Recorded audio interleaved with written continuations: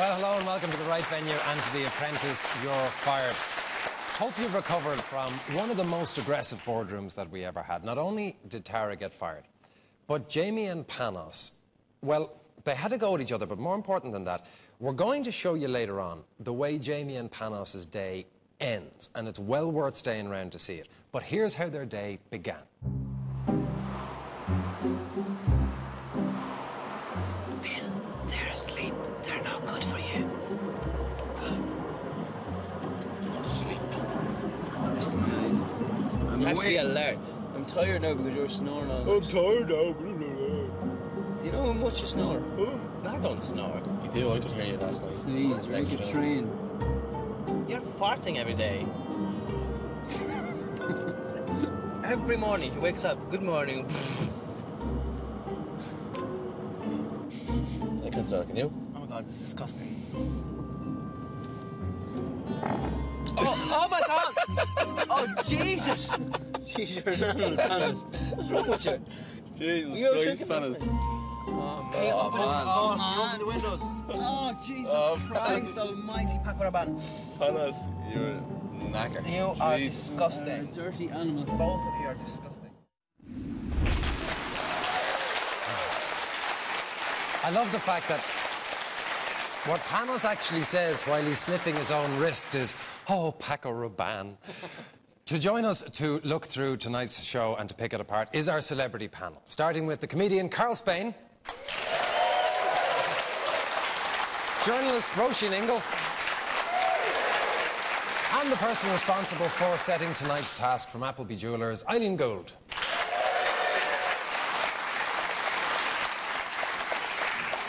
We've now spent 8 weeks in the company of our favourite property surveyor, but today Bill put up the for sale sign and he let her go. So at the end of the day, what I have to say is, Tara, you're young, you're inexperienced, you have a better life ahead of you from what you've learned here. But for tonight, you're fired. Thank you very much, Bill and Jackie and Brian, for the opportunity. I really appreciate it. Thank you.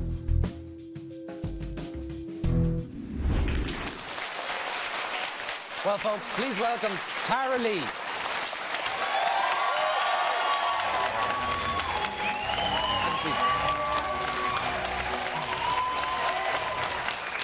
Hell of a welcome. I know.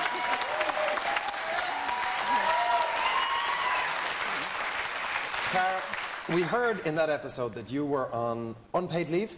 Yes. Why did you decide to put yourself up for The Apprentice if you had a job? Because I always believe in challenging myself, and to be perfectly honest, I really did want to work for Bill, and if I would have got the opportunity, I would have given up my job, you know, but obviously it wasn't meant to be.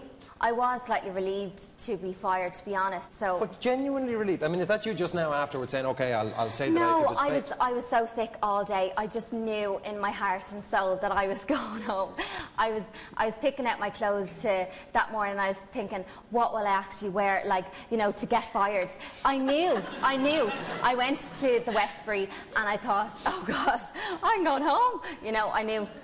From 1,000,000% confident to what will I wear to get fired? He's supposed to go for and you try and put up this front, you're like, oh no, like, you know, the team's done brilliant. But I just had this feeling from day one, because day one was such a disaster, you know, that I knew, you know, that I was a goner. When did you work out what a viral was? When I actually got home after being fired, I figured out what a viral was. I watched Thomas Cook had a viral, and then it kind of dawned on me. I was like, oh my God! If I understood the concept of a viral, that would have been great. Like, the three of us went off on a rant for like the whole day, thinking that was a TV advert that had to be like funny. We just didn't get it. We didn't. But did Panos? Because Panos kept saying, "I explained it." But there's like explaining, and there's like, he didn't say, you know, like, we came up with concepts and he should have like turned it around and said, well, to make it into a viral you turn around this way. Whereas he wasn't really saying that's not a viral.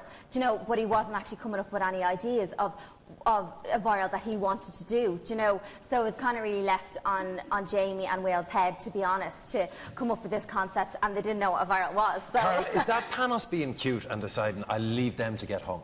No, well, I thought if you saw the cuts between the two groups, Your group just didn't seem happy. You were just like all arguing with each other. There was no, you weren't coming up with any kind of common thoughts. But the other group just seemed to be, yeah, we'll do that, and they seemed to be on the same page. But is that because there's a project manager who was picking or going home clothes at that point? Well, yeah, but I mean, No, I think, to be honest, like our team, like, and even looking back, and I think the guys would actually agree with me as well, our team wasn't the most creative. You know, Niamh, Michelle, Barry, they are the most creative, and I think they had a more creative team. I think from the word go, even if Panis was team leader, I don't think we would have won the task. he would have known what he was supposed to be doing. Because he wasted an awful lot of time. But at the same time, he would have known what we were meant to do. But like, he still didn't come up with any ideas. So I really don't see that how, if he was project manager, that we would have won it. Roshan, is that fair? Are they less creative? I don't really know. Well, I think maybe less creative, but I just don't think you, through a lot of the process, listened a lot to people, and I think that included Panos. I think it came across very clearly you didn't really like him very much, and so even though he was the person with all the knowledge... I totally disagree with that. I just want to finish what I'm saying. You didn't like him, I think, very much. You didn't respect him. You kept saying he was off cigarette breaks and he was here, there, and he wasn't really engaged with the process. But here you had someone who said, I know about, even if he is a bit funny and a bit mad and we're all laughing at it, but here was something that Panos actually knew about. And there, from the beginning, you were just saying, no, I don't want to listen to you. And I was thinking, actually, I'd quite like to know what a viral is. I think I sort of know, but I'd like to hear what Panos is saying. I don't think you gave him a chance. To be honest, and I would have loved to hear, if you'd give him a chance, he maybe would have come up with some concepts that you could have ran with instead of wasting the whole day arguing back and forth. Well, from looking at the thing, I think I should have really listened to Panis, obviously, because he knew what he was talking about. But on the point that I didn't get on with Panis, like, whatever I said in the show was purely performance-based. It was nothing to do with personally, because me and Panis are the best of friends now, and the same with, like, most people on the show. So who didn't you get on with? Who's not in that category? I don't think there was anyone personally that I never got on with. As I said, anything that I ever did say was performance-based, and I'll always, you know, back up what I said, and that's what I believed at the time. You said an awful lot of negative things throughout the weeks. You seem to be like starting your sentences with, to be honest, and going picking on different people. But you see, it was hilarious because when we went home then, and you know, everyone was talking, you know, all these thoughts were in the air, but no one would actually air them. And I've been brought up that I'm honest and I'm open, and maybe that's one of my faults, that I'm too honest, and I should learn to shut my mouth. Was the loss on the viral, Eileen, or was it on the quality of the presentation? Because Bill was pretty aggressive about the presentation. I mean, I think, realistically speaking, Anton, our expectations about the production and the acting content, you know, was not going to be very high. I mean, there was no budget there to do it professionally, as we would do it. However, I think the overall delivery of the launch, the content, the creativity, the innovation, and those types of criteria, that's what we were looking at, and that's what Applebee's ultimately judged on. And it was, I have to say, the launch on over the breakfast was the transformation between the two groups was outstanding. Well, let me bring in Mairead Fleming from Brightwater, who is with us every week. Mairead, in your view, was it the launch that caused the loss of this task for Tara? I think there was a number of items here that caused the loss for you today, Tara. Specifically, Bill said at the outset he wanted his PM to lead and to inspire. We didn't see any of those traits in you. You didn't listen to what Panos said, which I think Roisin has touched on earlier. You were like a headless chicken running around. There was no focus, there was no structure. I was kind of nervous looking at you, and I just wanted you to hand it over to Panos and let him run with it. And as Roisin also said, I wanted to hear what Panos had to say. And we didn't get the opportunity to actually understand what the viral campaign was. I'm still struggling with it. So I think there was numerous things perhaps that you could have done so much better. Well, in your defence, Tara, was that because you were sketchy on what the viral was? No, I think the whole, like, the failure to the task was day one. The three of us just didn't get the whole viral thing. We didn't listen to Panos, and then the reception was just a disaster. I think it was a combination of things, really. Let's remind ourselves of the combination. Here's where no. it may have all gone wrong for Tara. I think I'd be probably the better leader. I want this task. I'd go with Tara now for her structure and the way she gets things done. I thought this was a task for me, but I'll go with you. Yeah. I am like 1,000,000% confident that I'm going to lead this team to victory. If you had the delivery guy of Applebee's or whatever in 10 days, let's go, and he looks at his watch and it's here, and the actual guy is at the front door delivering the ring. I'm going to try to sound as less negative as possible, but it's a viral. It's 1.5 minutes, and usually virals, if they follow the storyline of a TV ad, they're going to be ignored. I'm a little bit worried. Like Will and Jamie, I don't think they had ever seen a viral before. And it was when we you needed to know about viral was in that laptop. Yeah, absolutely. And you were looking at it, and you were checking it, and you were going into it. Absolutely. And you still couldn't understand it, and that man there was telling you all about it, and you still couldn't understand it. Can I get 4 towels off you? We're going to wrap it up as if it's like a newborn baby. Elevate's performance so far has been appalling. For some crazy reason, it took until 6 o'clock last night for them to realise they needed a complete change, and we have to do the whole task now in one day. Tara's not producing the goods on this one as a project manager. You're behind the idea, aren't you, Apprentice? I am. Yeah. I just hope I don't look like an idiot on this task. Tara, it's important that we get something there. It's not an iPod. Can we work with something else and get? I don't know what they've done for the last day and a half. We were presented with an exciting challenge to create a viral that promotes the launch of Applebee's viral. That promotes the launch of Applebee's new website. But that's down to me, Bill. I insisted on doing the presentation. Did you? It's my own doing, you know, at the end of the day.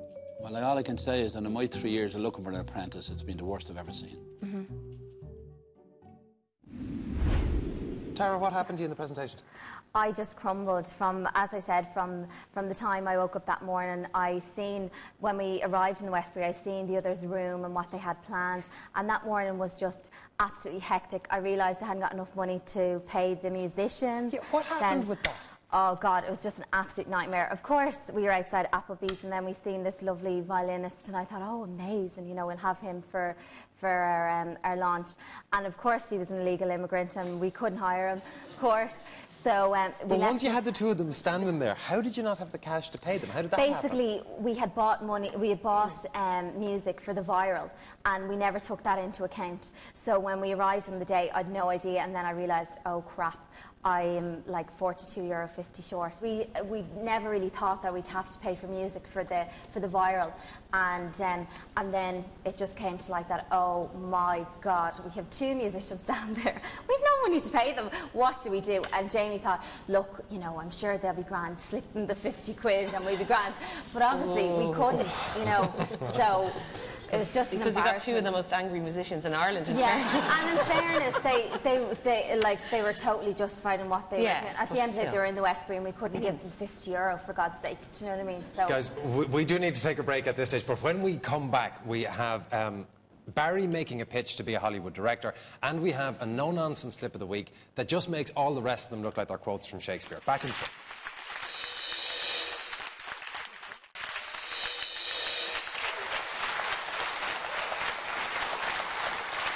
And you're welcome back to The Right Venue and to The Apprentice, You're Fired.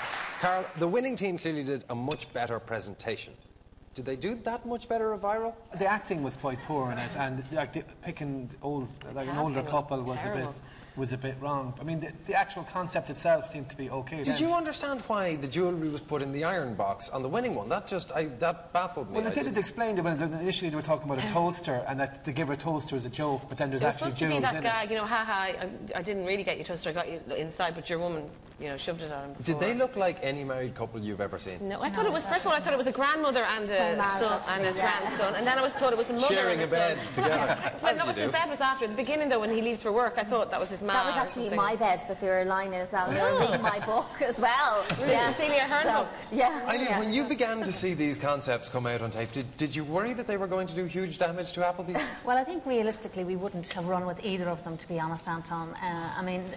But there was humour there, and there was creativity, and I think they got marks for that. I think they both lost the plot a little bit and went too risque. But bear in mind, a viral has to be infectious, and you're hoping that it will, you know, get passed on. So, I mean, I think that was executed well on both their parts.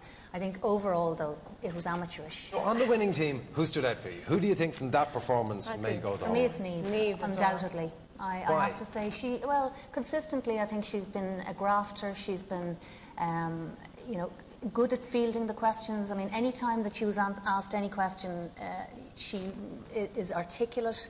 I think she has it. I think she can go all the way. Because we heard last week that part of her success is cozying up to the boys.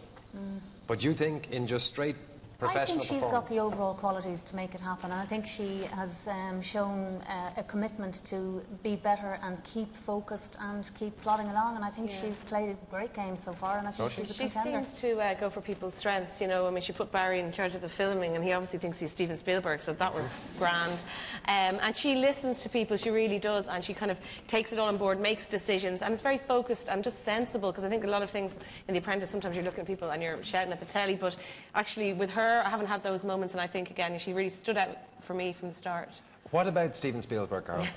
Your views on Barry? I thought he seemed to be revelling in it. I don't know, but there was a weird joy in him, like, you know, when he was there. Thank God. You know, I think he's gone off to try and find